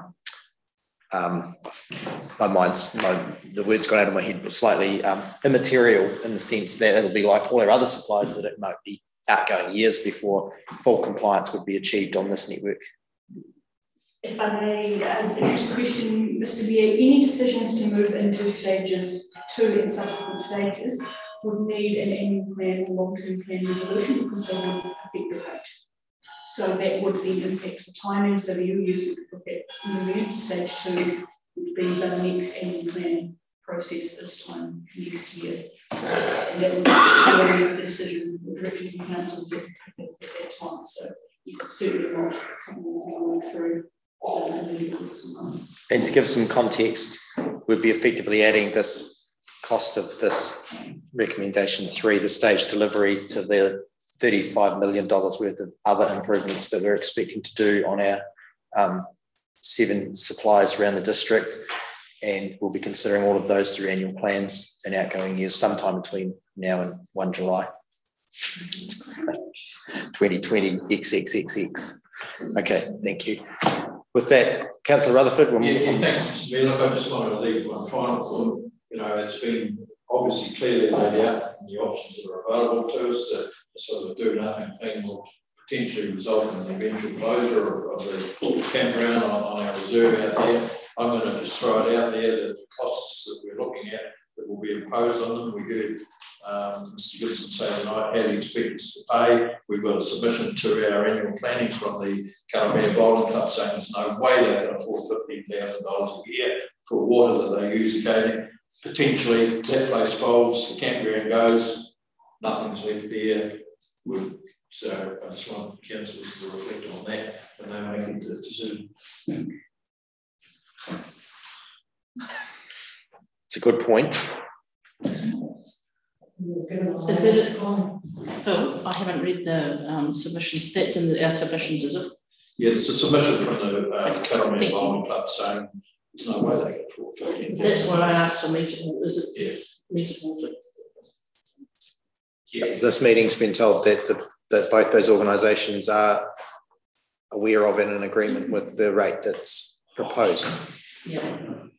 Just clarity, if I may, please, that it was indicated that the bowling club will be paying $15,000, which has since been clarified, and the bowling club uses a minor amount of water. They'll just go on the tank and do what treatment they need to do there.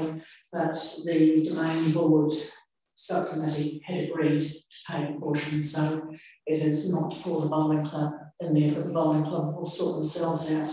It just means the subcommittee, which is a subcommittee, their own property, so on, the way water supply. So basically, yeah, the bowling club is okay because the domain intended to pay that share here. Otherwise, they'll just look after themselves. That makes the domain just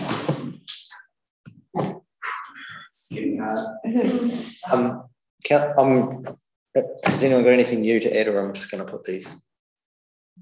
Deputy Mayor. Only in response to rating, and that's because I asked a specific question which councillors may have seen the response to, and that was a breakdown of the water rates for each entity connected to the school supply. And it's come back to me that the rate breakdown would be 15,541 for the reserve and 31,000 for the school. So I'm taking it that was based on the figures presented. So I guess following on from what Councillor Rutherford has said, the reason I asked that question was, can the campground even afford 15,000? Exactly the same thing. We're pretty much giving them, ending up imposing on them a cost that would send them into the death knells of an operating campground, and that's something that isn't really spelled out here. I don't understand how that would work for the campground, and so I guess that gets back to, have we got actually enough information to make a decision?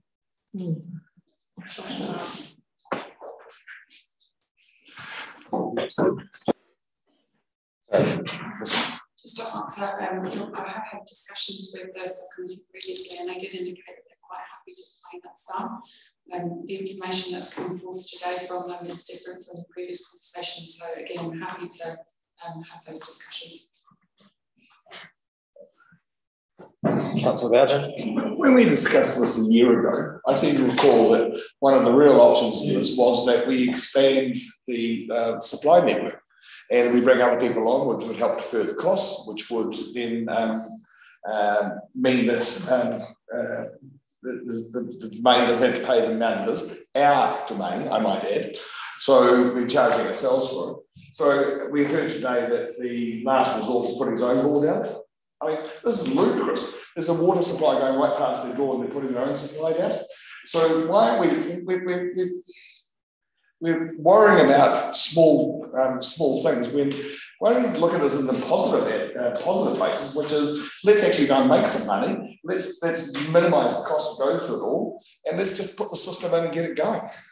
Because we can only talk about it for so long. Yeah, what's another couple of hours? Deputy Mayor. Don't disagree with Councillor Badgen, except, correct me if I'm wrong, Councillor Sampson, did we not consult with the Karamea community some years back about whether they wanted to go on a reticulated water supply, and the answer was resoundingly no. Rightio, councillors, I'm going to put these, I'm going to move all three. I'll see if there's a seconder and then we'll put it to the vote. So we, one, received the report for information. Two, the council endorses option 2, limited network supplies the preferred water supply option for the Karamea Reserve and Karamea Area School, noting that the final decision on whether or not to proceed with this option will be made as part of Annual Plan 22-23. And 3, notes the potential for a staged delivery of option 2, acknowledging that council would become a network supplier upon taking over the scheme, and that the scheme would not comply with the currently proposed drinking water standards until stage 3 had been completed. Do I have a seconder?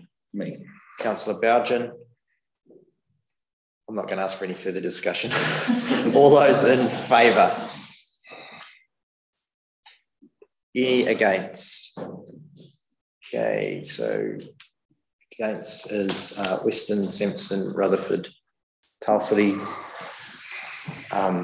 Deputy Mayor Robin Na, and Councillor Montgomery and Councillor motion. Yes, the motion is lost, or the 3 recommendations are lost. Does somebody wish to propose a direction for staff? Deputy Mayor Roach. So there's a few items that I think need further clarification. Discussions with the Ministry of Education, because obviously what's come out today is different to what the school understands. Discussions with the Domain Board with regard to their level of how much cost that they can actually sustain without putting them under. Just will further costing up of some firm costs perhaps around the operational costs, so that we get some confidence in those figures. I just think it's looking like another report, unless that can be wrapped in somehow to the annual plan deliberations, which are only next week.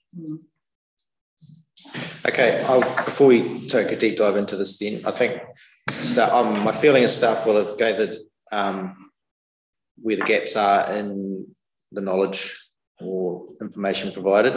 So if we are okay to revisit recommendation 1, and I will add to it a little bit, that is to receive the report for information and provide direction or further information required through the annual plan, through the annual plan process from the hearings that take place next week. Yep. So 1, the council resolves 1 to receive the report for information and provides. And we to report back to council on matters raised during the annual plan. Yep. And directs the Chief Executive to report back to council on matters raised as part of annual plan deliberations.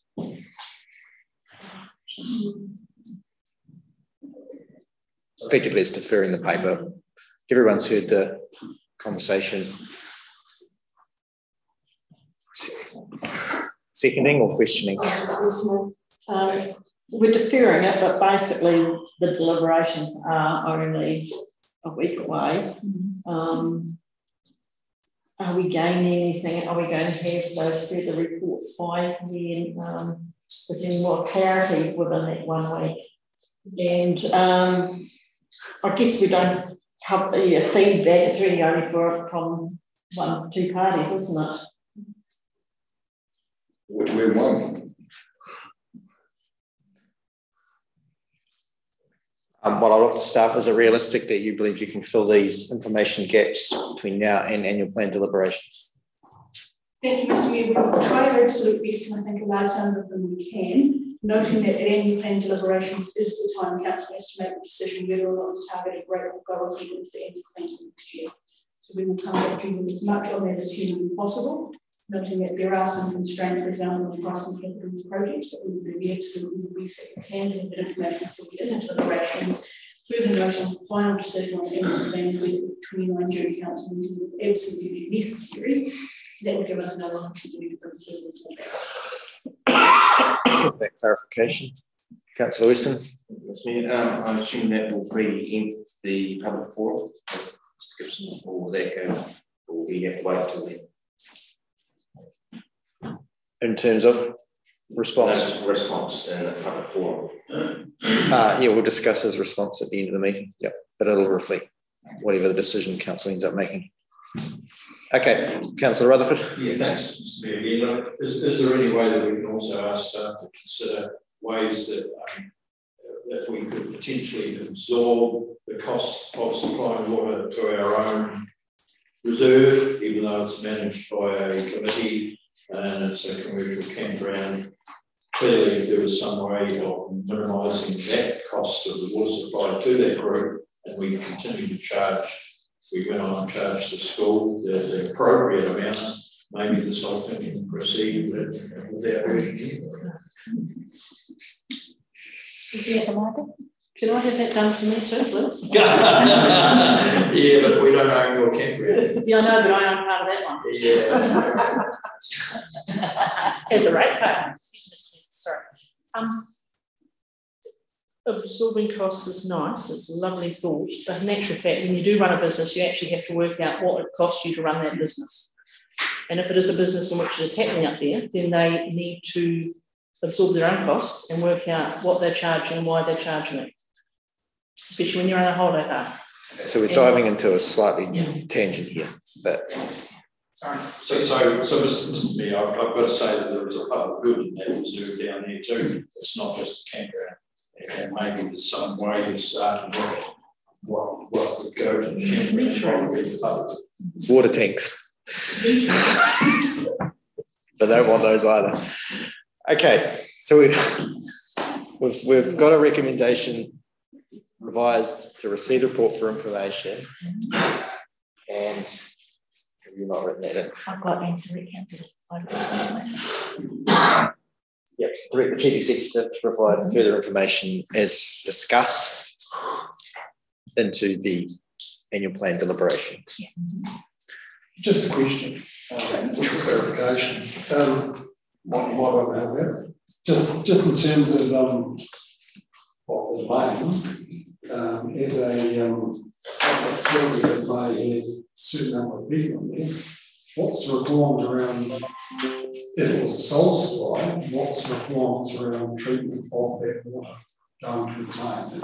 They will still have to supply potable water to those users as a different to get room down here because they've got to supply a potable water source. So it's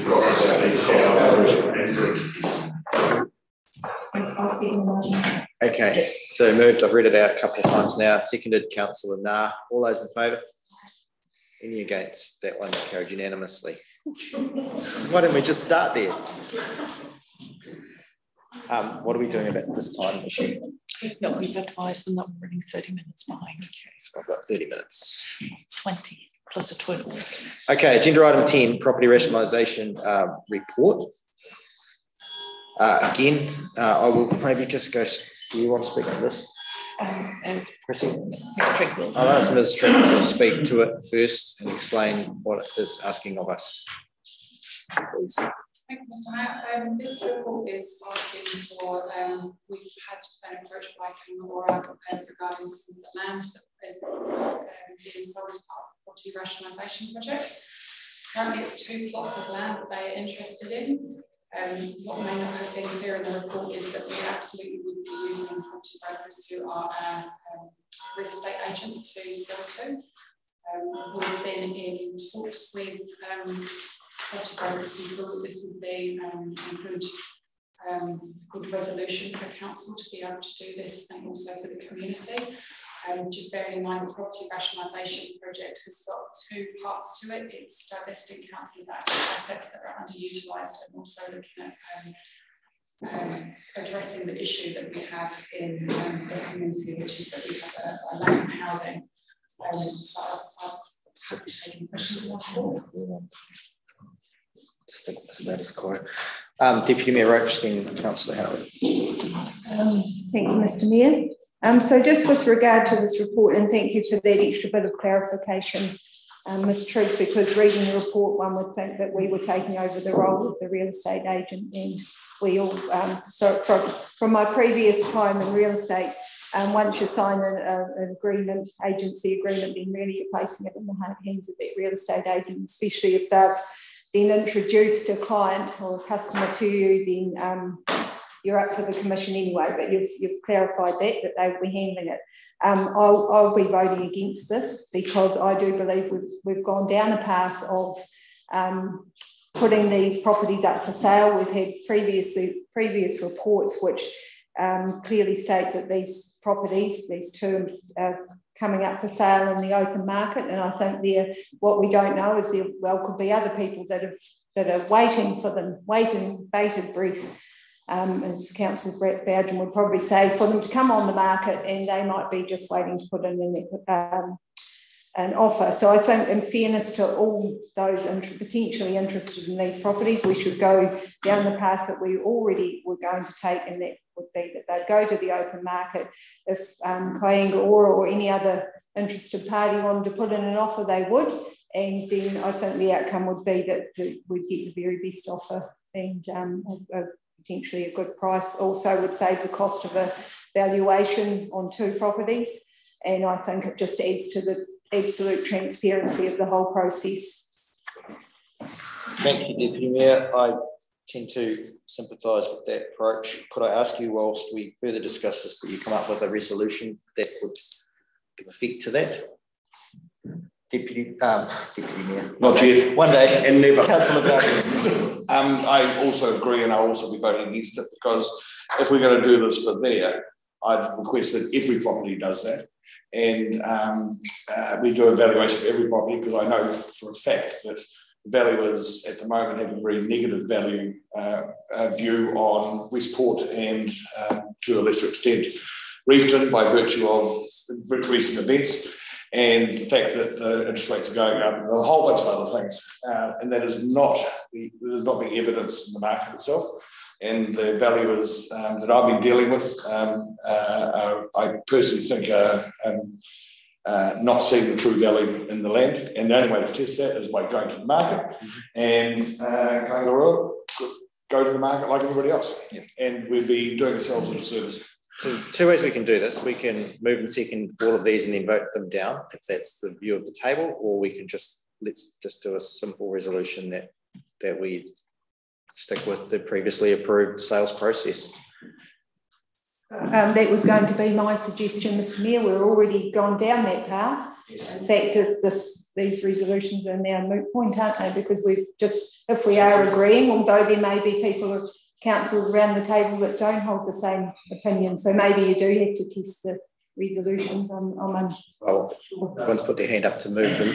So I'm suggesting that we go for a resolution one, that we receive the report for information, and that we, having considered the report, council directs that the previously approved sales process be stands or be continued. The word carries on. I'd be happy to move those two resolutions, Mr. Mayor. Move Deputy Mayor Roach. Seconded. Were you seconding? Yeah. Moved. Seconded Councillor Weston. So those are the two resolutions on the table, moved and seconded, as opposed to what's in front of you. We receive the report for information, and that we, having considered the report, resolve that the previously approved sales process be continued. People speak to that. Councillor Rutherford. Thanks, Mr. Mayor. Just show you, if you keep an open mind, I came to this meeting thinking this sounded like a pretty good proposition for us, and we want to help Karamea out. But thanks to the articulation of Deputy Roach and Councillor Bowden, I have changed my mind and I'll be supporting. Thank you. Okay, if there's no further discussion, you all understand the resolutions we're putting. 1 and 2. I move Deputy seconded Councillor Weston. All those in favour? Any against? It's carried. Thank you. That was quick. Agenda item 11 is the Punakaiki water supply acquisition of land update. Now, this is just noting the contents of the report for our information, as this is a legal process still continuing. Is there anything further you want to add? Thank you, Mr. Mayor. Yes, we thought it was timely to just bring an update report back to council, because we acknowledge that this is a fairly long process, and it has been a wee while since we'd updated councillors as to where we were at in the process. So following on, as the report states, from the February 2020 resolution, and progressing through the Public Works Act 1981 to acquire the interests of the land. The landowners have since filed an objection with the Environment Court, and we anticipate going to the Environment Court in the next couple of months.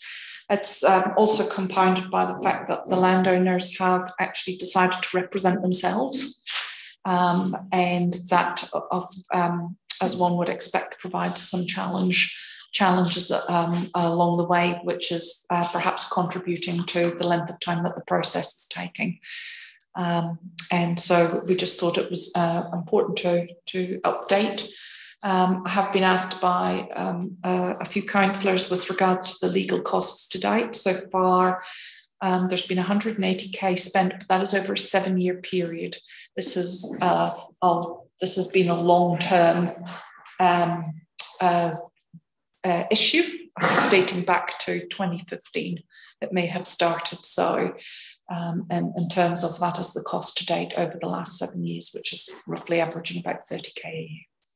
So we have had recent correspondence, which has indicated that we will expect to be in the Environment Court by August, so that we should have a resolution by that point. At that point, I should say.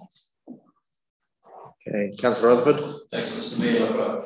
Thanks for a very comprehensive report. I think we've all followed it all along the way. And in fact, it's not quite right that we haven't been updated recently, because we were given some information not so long ago about the potential for Environment Court. Look, I'm accepting that the payment's very comprehensive. I'm happy just to move the recommendation. Thank you.